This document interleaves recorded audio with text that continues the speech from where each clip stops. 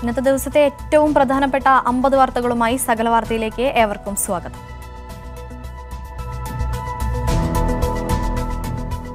സംഗീത സംവിധായകൻ MK Arjunan master അന്തരിച്ചു. മരണം വാർദ്ധക്യ സഹജമായ അസുഖത്തെ തുടർന്ന് കൊച്ചി പള്ളുരുത്തിയിലെ വസതിയിലായിരുന്നു അന്ത്യം. വിട പറഞ്ഞത് സിനിമയിലും നാടകത്തിലുമായി 1000-ലധികം ഗാനങ്ങൾക്ക് ഇണമിട്ട സംഗീതത്തിന്റെ അതികായി.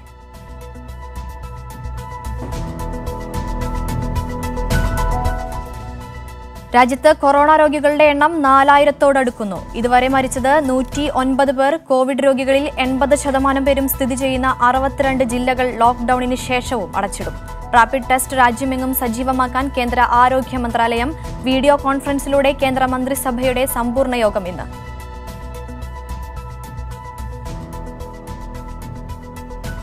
കൊറോണ കാലത്ത് വീഡിയോ കോൺഫറൻസ് വഴി കോടതികൾ കേസ് കേൾക്കുന്നത് സംബന്ധിച്ച മാർഗനിർദ്ദേശങ്ങൾ സുപ്രീം കോടതി ഇന്ന് പരിഗണിക്കും.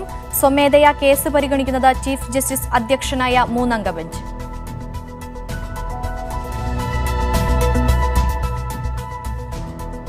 കോവിഡ് പ്രതിരോധ പ്രവർത്തനങ്ങളിൽ കേരളത്തിന്റെ മാതൃക അനുകരണീയമെന്ന് കേന്ദ്ര cabinet secretary Rajeev Gauba. Kasaragod government medical കോളേജിൽ കോവിഡ് ആശുപത്രി പ്രവർത്തനം സജ്ജം. പത്തനംതിട്ടയിൽ രോഗം സ്ഥിരീകരിച്ചത് നിരീക്ഷണ കാലാവധി പിന്നിട്ട വിദ്യാർത്ഥിനിക്ക്. സംസ്ഥാനത്ത് കോവിഡ് ബാധിച്ച് ചികിത്സയിൽ കഴിയുന്നത് 259 പേർ.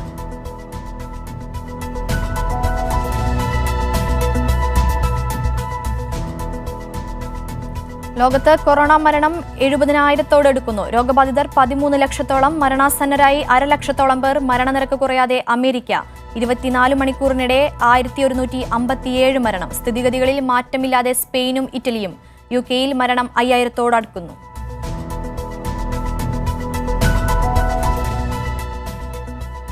മുംബൈ സെൻട്രലിലെ സ്വകാര്യ ആശുപത്രിയിൽ 40 മലയാളി നഴ്സുമാർക്ക് കോവിഡ് സ്ഥിരീകരിച്ചു.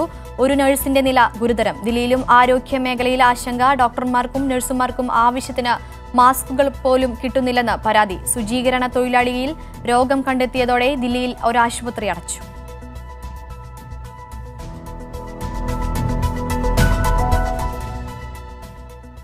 കണ്ണൂരിൽ കോവിഡ് പ്രതിരോധ പ്രവർത്തനം നടത്തുന്ന ഡോക്ടർമാരടക്കമുള്ള ആരോഗ്യ പ്രവർത്തകരെ സ്വകാര്യ ഹോട്ടൽ അധികൃതർ അപമാനിച്ചതായി പരാതി. അടിസ്ഥാന സൗകര്യങ്ങളൊരുക്കാതെ ഹോട്ടലിൽ നിന്ന് ഒഴിഞ്ഞു പോകണമെന്നും നിലയിലായിരുന്നു ജീവനക്കാരുടെ പെരുമാറ്റമെന്ന് ഡോക്ടർ പറഞ്ഞു.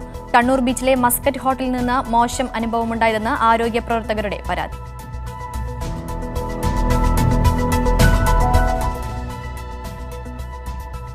ഇന്നലെ 5 പേർക്ക് രോഗം സ്ഥിരീകരിച്ചതിൽ ആശങ്കപ്പെടേണ്ട സാഹചര്യം നിലവിലില്ലെന്ന് കോഴിക്കോട് ജില്ലാ കളക്ടർ. നിസാമുദ്ദീനിലെ മർക്കസിൽ തബ്ലീഗ് സമ്മേളനത്തിൽ പങ്കെടുത്ത 4 പേർക്കും വിദേശത്ത് നിന്ന് നാട്ടിലെത്തിയ ഒരാൾക്കുമാണ് വൈറസ് ബാധ സ്ഥിരീകരിച്ചത്. എന്നാൽ ആർക്കും അധികം സമ്പർക്കമില്ലെന്നും അതിനാൽ തന്നെ ആശങ്കപ്പെടേണ്ട സാഹചര്യമില്ലെന്നും ജില്ലാ കളക്ടർ വ്യക്തമാക്കി.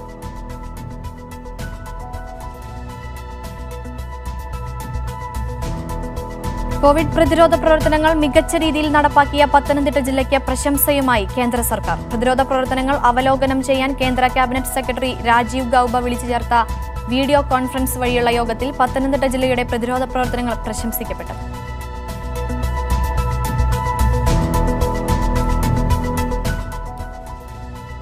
ബലാത്സംഗത്തിനിരയായ 14-കാരിയുടെ 24 ആഴ്ച പ്രായമായ ഭ്രൂണം നശിപ്പിക്കാൻ കേരള ഹൈക്കോടതി അനുമതി. പെൺകുട്ടിയുടെ കുടുംബത്തിന്റെ ആവശ്യവും മെഡിക്കൽ ബോർഡിന്റെ ഉപദേശവും കണക്കിലെടുക്കാതെയാണ് തീരുമാനം. പ്രസവം വേണമോ എന്നത് ഭരണഘടന വിഭാവനം ചെയ്യുന്ന വ്യക്തി സ്വാതന്ത്ര്യത്തിന്റെ പരിധിയിൽ വരുന്ന കാര്യമാണെന്നും വിധിയിൽ പറയുന്നു.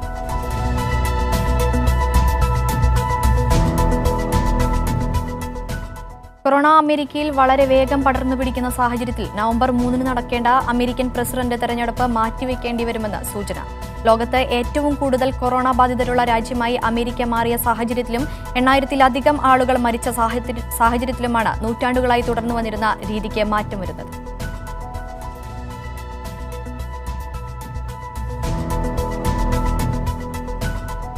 ലോക്ക്ഡൌണിന് ശേഷം ഉടൻ തന്നെ കേന്ദ്രം വിമാന കമ്പനികൾക്ക് പറക്കൽ അനുമതി നൽകുമെന്ന വാർത്തകളെ നിഷേധിച്ച് വ്യോമയാന മന്ത്രി ഹർദീപ് സിംഗ് പുരി. ഏപ്രിൽ 15 മുതൽ ക്രമാനുഗതമായി അനുമതി നൽകുമെന്ന് തോന്നൽ മാത്രമാണെന്നും മന്ത്രി ട്വീറ്റ് ചെയ്തു.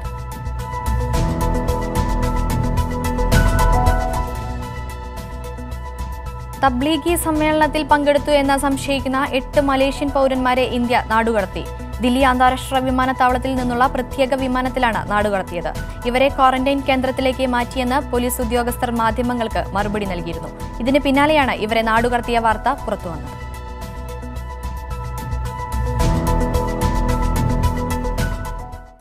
ഓരോ 4 ദിവസങ്ങൾ കൂടുമ്പോഴും ഇന്ത്യയിലെ കൊറോണ ബാധിതരുടെ എണ്ണം ഇരട്ടിക്കുന്നതായി കേന്ദ്ര ആരോഗ്യ ജോയിന്റ് സെക്രട്ടറി ലവ് അഗർവാൾ വാർത്താസമ്മേളനത്തിലാണ് അദ്ദേഹം ഇക്കാര്യം അറിയിച്ചത്. മുമ്പ് ഇത് 7.4 ദിവസങ്ങൾ കൂടുമ്പോഴാണ് സംഭവിച്ചിരുന്നതെന്നും അദ്ദേഹം പറഞ്ഞു.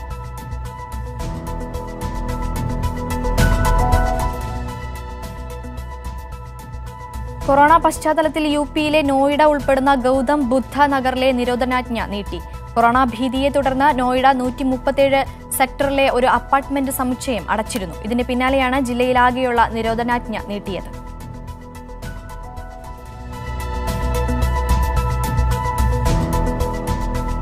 കൊറോണയെ തുടർന്ന് പ്രഖ്യാപിച്ച ലോക്ഡൌൺ അവസാനിക്കുന്ന സാഹചര്യത്തിൽ പ്രതിപക്ഷ നേതാക്കളോട് ചർച്ച നടത്തി പ്രധാനമന്ത്രി നരേന്ദ്രമോദി. മുൻ പ്രധാനമന്ത്രി മൻമോഹൻ സിംഗ്, സോണിയാഗാന്ധി, മുൻ രാഷ്ട്രപതി പ്രണബ് മുഖർജി എന്നിവരോടാണ് മോദി ചർച്ച നടത്തിയത്. എന്നാൽ തന്നോട് ചർച്ച നടത്തിയില്ലെന്ന പരാതിയുമായി ഒവൈസി രംഗത്തെത്തി. ഇത് ഹൈദരാബാദിലെയും ഔറംഗാബാദിലെയും ജനങ്ങളെ ആക്ഷേപിക്കുന്നതാണെന്നും അദ്ദേഹം പറഞ്ഞു.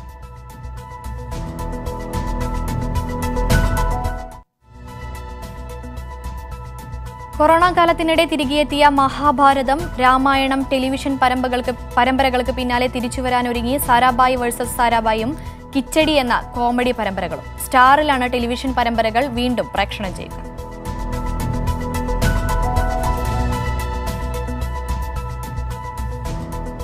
പ്രധാനമന്ത്രിയുടെ ആഹ്വാനപ്രകാരം ഇന്നലെ രാത്രി 9-ന് ഏതൊക്കെ വിദ്യാർത്ഥികളുടെ വീടുകളിൽ വിളക്ക് കത്തിച്ചുവെന്ന കണക്ക് നൽകാൻ ദില്ലിയിലെ സ്കൂളുകളോട് ആവശ്യപ്പെട്ട് കേന്ദ്ര മാനവ വിഭവശേഷി മന്ത്രാലയം. കേന്ദ്രത്തിന്റെ ആരോഗ്യ സേതു ആപ്പ് എത്ര ഡൗൺലോഡ് ചെയ്തുവെന്നും അറിയിക്കാൻ മന്ത്രാലയം സ്കൂളുകളോട് ആവശ്യപ്പെട്ടു.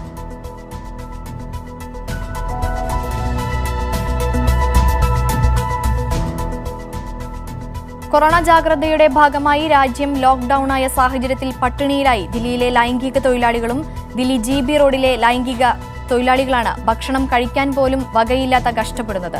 വട്ടിപ്പലിശയ്ക്ക് കടമെടുത്തവരുടെ അവസ്ഥയും തിരിച്ചടവും മുടങ്ങിയതോടെ അതിദയനീയമാണ്.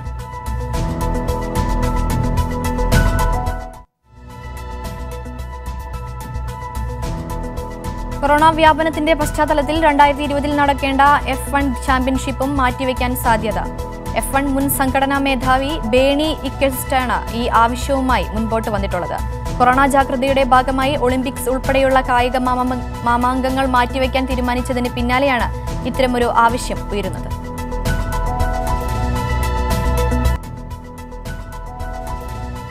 മധ്യപ്രദേശിൽ കോൺഗ്രസ് വീണ്ടും അധികാരത്തിലെത്തുമെന്ന ആത്മവിശ്വാസവുമായി കമൽനാഥ്. സംഭവിച്ചത് തോൽവിയല്ല, ചെറിയ ഇടർച്ച മാത്രമാണെന്നും നിങ്ങളെന്റെ വാക്കുകൾ എഴുതി വെച്ചോളൂ, കോൺഗ്രസ് തിരിച്ചു വന്നിരിക്കുമെന്നും കമൽനാഥ് പറഞ്ഞു.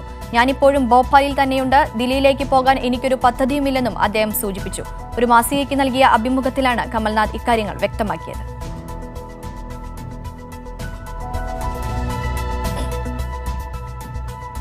COVID-19 വ്യാപനത്തെ ചെറുക്കാൻ സാമൂഹ്യ അകലം പാലിക്കണമെന്ന പ്രധാനമന്ത്രി ആവശ്യപ്പെടുമ്പോഴും വിലവെക്കാതെ മഹാരാഷ്ട്രയിലെ BJP MLA. തന്റെ ജന്മദിനാഘോഷത്തിന് 100-ലധികം ആളുകളെയാണ് MLA ദാതാറാവു കെച്ച ക്ഷണിച്ചത്. തന്റെ ജന്മദിനത്തോടനുബന്ധിച്ച് സൗജന്യ അരി വിതരണവും MLA പ്രഖ്യാപിച്ചിരുന്നു. ഇത് വാങ്ങാനാണ് 100 കണക്കിന് ആളുകൾ വസതിയിലെത്തിയത്. ആൾക്കൂട്ടത്തെ സംഘടിപ്പിച്ച MLAക്കെതിരെ പോലീസ് കേസെടുത്തു.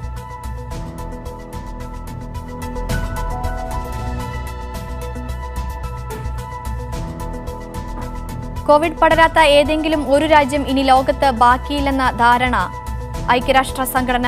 കണക്കുകൾ പ്രകാരം 18 രാജ്യങ്ങൾ ഇതുവരെയും ഔദ്യോഗികമായി കോവിഡ് റിപ്പോർട്ട് ചെയ്തിട്ടില്ലെന്ന് Comoros, Kiribati, ലസോത്തോ, marshal islands, Micronesia, Nauru, Palau, സമോവോ, Sao Tome and പ്രിൻസിപ്പി, Solomon islands, ദക്ഷിണ സുഡാൻ, തജിക്കിസ്ഥാൻ, ടോങ്ക, തുർക്കിമെനിസ്ഥാൻ, തുവാലു, വനാട്ടു, യമൻ, ഉത്തര കൊറിയ എന്നിവയാണ് ആ 18 രാജ്യം.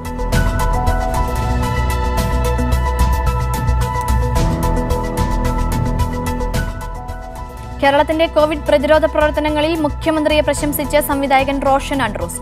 ഒരു നിപ്പയ്ക്കും പ്രളയത്തിനും ചോർത്തിക്കളയാൻ കഴിയാത്ത ആത്മവിശ്വാസവുമായി മുഖ്യമന്ത്രി വാർത്താ സമ്മേളനത്തിനായി ഡയസിലേക്ക് നടന്നു കയറുന്നത് കാണുമ്പോൾ സുരക്ഷിതമായ കരങ്ങളിലാണ് നാടെന്ന് തിരിച്ചറിയുന്നുവെന്നും റോഷൻ ആൻഡ്രൂസ് പറഞ്ഞു.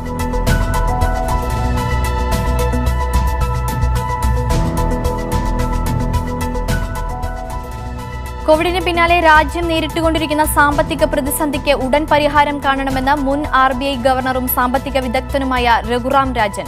അതിജീവിക്കാൻ കഴിഞ്ഞില്ലെങ്കിൽ ആളുകൾ ലോക്ഡൌണിനെ തള്ളിപ്പറയുമെന്നും കൂട്ടപലായനം പോലെ കൂട്ടമായി ആളുകൾ തൊഴിലന്വേഷിച്ചിറങ്ങുമെന്നും അദ്ദേഹം മുന്നറിയിപ്പ് നൽകി.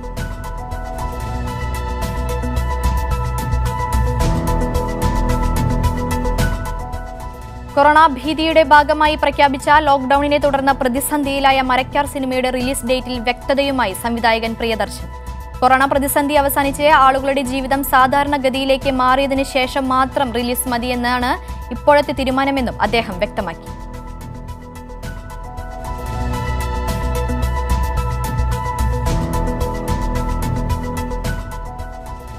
ലോക്ഡൌണിനെ തുടർന്ന് തമിഴ്നാട്ടിലെ മധുരയിൽ നിന്ന് റെയിൽപാളത്തിലൂടെ നടന്നുവന്നയാളെ തിരുവനന്തപുരത്ത് നിന്ന് റെയിൽവേ സംരക്ഷണ സേന പിടികൂടി.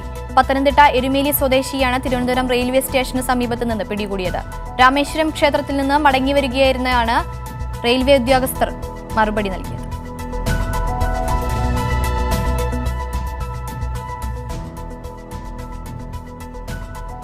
2004 ഓസീസ് പര്യടനത്തിൽ ഓസ്ട്രേലിയക്കെതിരെ പുറത്താകാതെ നേടിയ 241 റൺസാണ് സച്ചിൻ ടെണ്ടുൽക്കറുടെ ടെസ്റ്റ് കരിയറിലെ ഏറ്റവും മികച്ച ഇന്നിംഗ്സ് എന്ന വെസ്റ്റ് ഇൻഡീസ് ബാറ്റിംഗ് ഇതിഹാസം ബ്രയാൻ ലാറ. തന്റെ ഇൻസ്റ്റഗ്രാം പോസ്റ്റിലായിരുന്നു അദ്ദേഹത്തിന്റെ പ്രതികരണം. 16 വയസ്സ് മുതൽ നീണ്ട 24 വർഷം ടെസ്റ്റ് കളിച്ചത് തന്നെ ഇപ്പോഴും അത്ഭുതപ്പെടുത്തുന്നുവെന്നും അദ്ദേഹം കുറിച്ചു.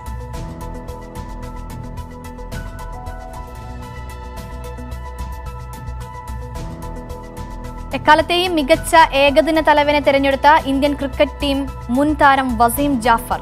മുൻ ഇന്ത്യൻ നായകൻ മഹേന്ദ്ര സിംഗ് ധോണി നായകനായ ടീമിൽ സച്ചിൻ ടെണ്ടുൽക്കറും രോഹിത് ശർമ്മയുമാണ് ഓപ്പൺമാർ.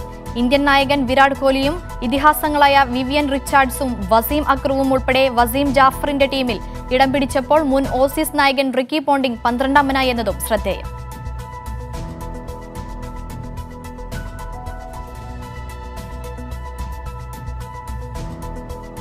ലോകത്താകമാനം കോവിഡ്-19 പടർന്ന സാഹചര്യത്തിൽ ആശങ്കയറിയിച്ച് ലോകാരോഗ്യ സംഘടനയും IMF-ഉം.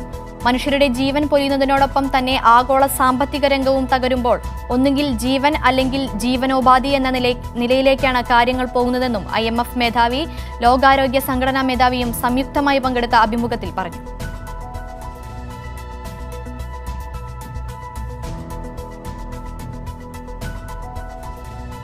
കോവിഡ്-19 മൂലം അമേരിക്കയിൽ തൊഴിൽ മേഖലകൾ തകർച്ചയിൽ. ഈ ആഴ്ച 60 ലക്ഷത്തിലേറെ പേരാണ് തൊഴിൽ രഹിതരായി അമേരിക്കയിൽ അപേക്ഷ നൽകിയിരിക്കുന്നത്. തൊഴിൽ തകർച്ചയെ തുടർന്ന് തൊഴിൽ രഹിത ആനുകൂല്യങ്ങൾക്കായി അപേക്ഷ നൽകുന്നവരുടെ എണ്ണത്തിൽ വൻ വർധനവാണ് ഉണ്ടായിട്ടുള്ളത്. കഴിഞ്ഞ ആഴ്ച അപേക്ഷകരുടെ എണ്ണം 33 ലക്ഷമായിരുന്നു. അതിന് മുൻപത്തെ ആഴ്ചയിൽ 24,000.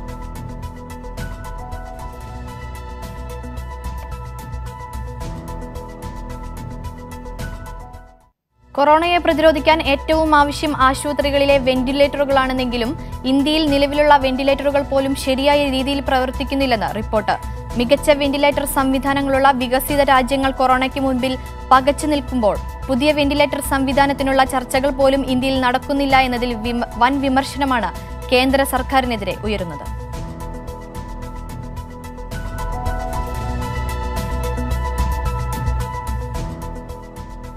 ലോക്ഡൌൺ ലംഘിച്ചുവെന്നാരോപിച്ച് പോലീസ് മർദ്ദിച്ചതിൽ മനംനൊന്ത് ഉത്തർപ്രദേശിൽ യുവാവ് ആത്മഹത്യ ചെയ്തു. ഗുർഗവോൺ നഗരത്തിൽ നിന്ന് തന്റെ ഗ്രാമമുള്ള ലങ്കിപൂർ ഖേരി ജില്ലയിലേക്ക് നിന്ന് മടങ്ങുകയായിരുന്നു യുവാവ്. അതിനിടെയാണ് പോലീസ് മർദ്ദിച്ചതെന്ന് അദ്ദേഹം വ്യക്തമാക്കി. ഇയാൾ പിന്നീട് ക്വാറന്റൈൻ കേന്ദ്രം പ്രവർത്തിക്കുന്ന സ്കൂൾ കെട്ടിടത്തിൽ ആത്മഹത്യ ചെയ്യുകയായിരുന്നു.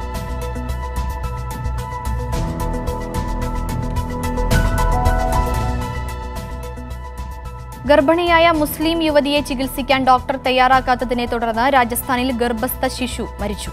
രാജസ്ഥാനിലെ ഭരത്പൂരിലെ സനാന സർക്കാർ ജില്ലാ ആശുപത്രിയിലാണ് സംഭവം ഭരത്പൂർ MLAയും അശോക് ഗെഹ്ലോട്ട് സർക്കാരിലെ ടൂറിസം മന്ത്രിയുമായ വിശ്വേന്ദ്ര സിംഗ് ആണ് ട്വിറ്ററിലൂടെ പങ്കുവച്ചത്. ഡോക്ടർക്കെതിരെ ശക്തമായ നടപടിയെടുക്കുമെന്നും അദ്ദേഹം അറിയിച്ചു.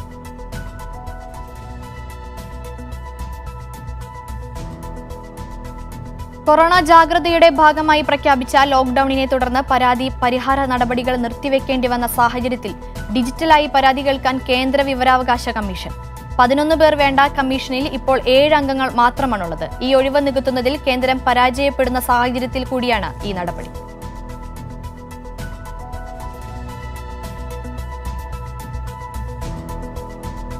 രാജ്യവ്യാപക ലോക്ഡൌൺ ഏപ്രിൽ 14 അവസാനിപ്പിക്കുമെന്ന് UP മുഖ്യമന്ത്രി യോഗി ആദിത്യനാഥ്. അതിനുശേഷം തെരുവിൽ ആളുകൾ കൂടുന്ന സാഹചര്യം ഒഴിവാക്കാൻ സംവിധാനം വേണമെന്നും യോഗി പറഞ്ഞു. ലോക്ഡൌൺ അവസാനിപ്പിക്കണമോ വേണ്ടയോ എന്ന് പ്രധാനമന്ത്രി തന്നെ ചർച്ച ചെയ്ത് തീരുമാനിക്കുന്നതിന് മുൻപാണ് ഇത്തരമൊരു പരാമർശവുമായി ഒരു BJP മുഖ്യമന്ത്രി തന്നെ രംഗത്ത് വന്നിരിക്കുന്നത്.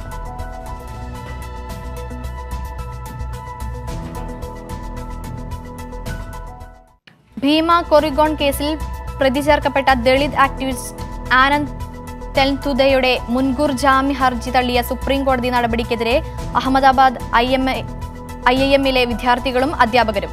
കേസിൽ ആരോപിക്കുന്നത് വസ്തുതാവിരുദ്ധമായ കാര്യങ്ങളാണെന്നും കൊറോണ വ്യാപനത്തിന്റെ സമയത്ത് അറസ്റ്റ് ചെയ്ത് ജയിലിൽ അടയ്ക്കുന്നതിന് അദ്ദേഹത്തിന്റെ ജീവന് ഭീഷണിയാണെന്നും വാർത്താക്കുറിപ്പിൽ വിദ്യാർത്ഥികൾ അറിയിച്ചു.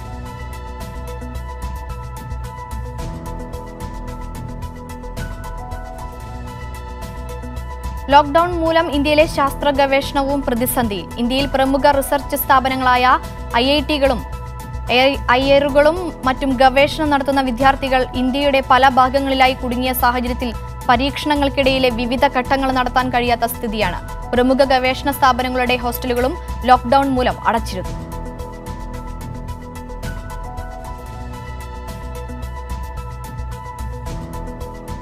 COVID-19 മഹാമാരിയുടെ പശ്ചാത്തലത്തിൽ ഓൺലൈനിലും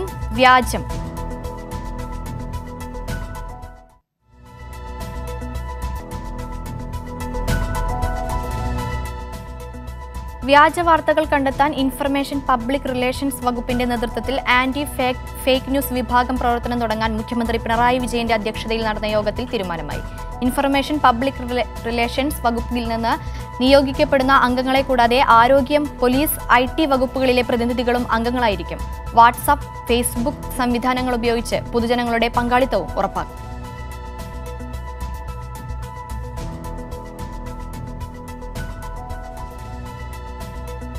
COVID-19 വ്യാപനത്തെ തുടർന്ന് ഭക്ഷണം കിട്ടാത്ത മനുഷ്യർക്ക് ഭക്ഷണം എത്തിക്കുന്നതിന് വേണ്ടി പുതിയ സംവിധാനം രൂപീകരിച്ച് ലിയാനോ ഡി കപ്രിയോ. അമേരിക്കൻ ഫുഡ് ഫണ്ട് എന്ന പേരിലാണ് നടൻ സംവിധാനം രൂപീകരിച്ചിരിക്കുന്നത്.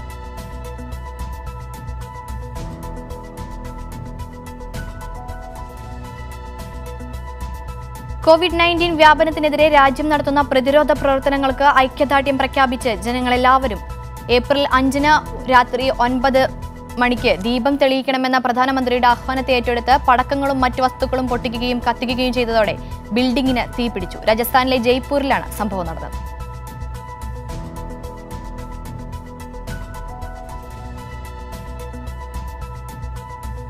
മഹാരാഷ്ട്രയിലെ സോളാപൂർ എയർപോർട്ടിൽ വൻ തീപിടുത്തം. തീപിടുത്തത്തിനുള്ള കാരണം വ്യക്തമല്ല. എയർപോർട്ടിനുള്ളിൽ ഇലകൾ ഉണങ്ങിക്കിടന്നതാണ് തീ പടർന്നു പിടിക്കാനുള്ള കാരണം.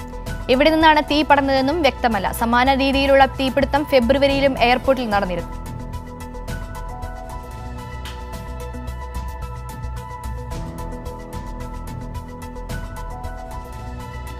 കൊറോണ പകർന്നത് മറ്റു ജീവികളുടെ മാംസം ഭക്ഷിച്ചതുകൊണ്ടാണെന്ന ആശങ്കയ്ക്കിടെ പട്ടിയുടെയും പൂച്ചയുടെയും മാംസത്തിന്റെ ഉപയോഗവും വിൽപ്പനയും നിരോധിക്കുന്ന ആദ്യ ചൈനീസ് നഗരമായി ഷെൻസൺ. വന്യമൃഗങ്ങളുടെ മാംസവിൽപ്പനയും ഉപയോഗവും ചൈനീസ് ഭരണകൂടം നിഷേധിച്ചിരുന്നു. ഇതിന് പിന്നാലെയാണ് ഷെൻസൺ പ്രാദേശിക ഭരണകൂടം മെയ് 9 മുതൽ പട്ടിയുടെയും പൂച്ചയുടെയും ഇറച്ചി വിൽപ്പനയും ഉപയോഗവും കൂടി നിയമവിരുദ്ധമാക്കിയത്.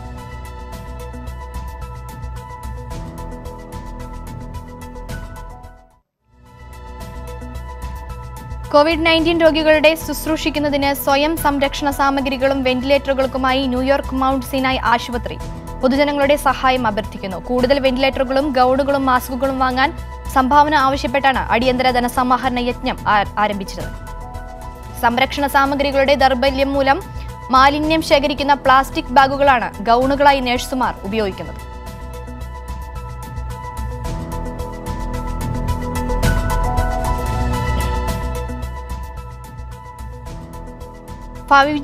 മൊബൈൽ ടെലി കമ്മ്യൂണിക്കേഷൻ ടവറുകളാണ് കൊറോണ വൈറസിന്റെ വ്യാപനത്തിനിടയാക്കിയതെന്ന പ്രചാരണം വ്യാജമാണെന്നും അപകടകരമായ വിഡിത്തമാണിതെന്നും UK.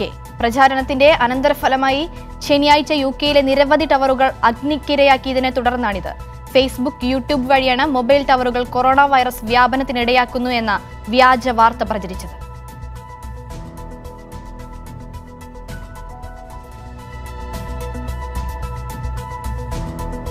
കോവിഡ് രോഗം ബ്രിട്ടനെ പിടിച്ചുലച്ച പശ്ചാത്തലത്തിൽ ബ്രിട്ടീഷ് ജനതയെ അഭിസംബോധന ചെയ്ത് എലിസബത്ത് രാജ്ഞി. കൊറോണ രോഗത്തെ മറികടന്നതിൽ വരും തലമുറ നമ്മുടെ തലമുറയെ ഓർത്ത് അഭിമാനം കൊള്ളുമെന്നും എലിസബത്ത് രാജ്ഞി പറഞ്ഞു. സഹിക്കാൻ ഇനിയുമേറെയുണ്ടെങ്കിലും നല്ല ദിനങ്ങൾ മടങ്ങിയെത്തുന്നതിൽ ആശ്വസിക്കാമെന്നും നമ്മൾ വീണ്ടും സുഹൃത്തുക്കളെ കാണുമെന്നും കുടുംബങ്ങൾ ഒത്തുചേരുമെന്നുമുള്ള ശുഭാപ്തി വിശ്വാസത്തോടെയാണ് എലിസബത്ത് രാജ്ഞി അഭിസംബോധന അവസാനിപ്പിച്ചത്.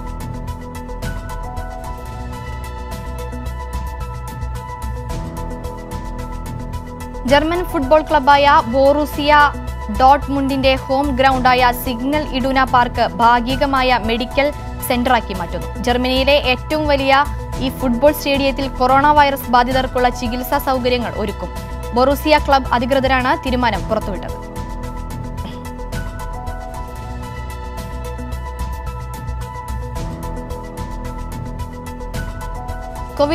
കോവിഡ്-19 വലഞ്ഞ് ഡൊണാൾഡ് ട്രംപിന്റെ കമ്പനിയും ബാങ്കുകളോടുള്ള കടം തിരിച്ചടവ് നീട്ടാൻ അനുവദിക്കണമെന്നും ദ ട്രംപ് ഓർഗനൈസേഷൻ ആവശ്യപ്പെട്ടു. കമ്പനി നടത്തുന്ന ലക്ഷറി ഗോൾഡ് കോഴ്സിന്റെ പാട്ടത്തുക അടയ്ക്കാനും കമ്പനി സാവകാശം തേടി. ട്രംപിന്റെ പല റിയൽ എസ്റ്റേറ്റ് കമ്പനിയുടെ മാതൃകാ കമ്പനിയാണ് ദ ട്രംപ് ഓർഗനൈസേഷൻ.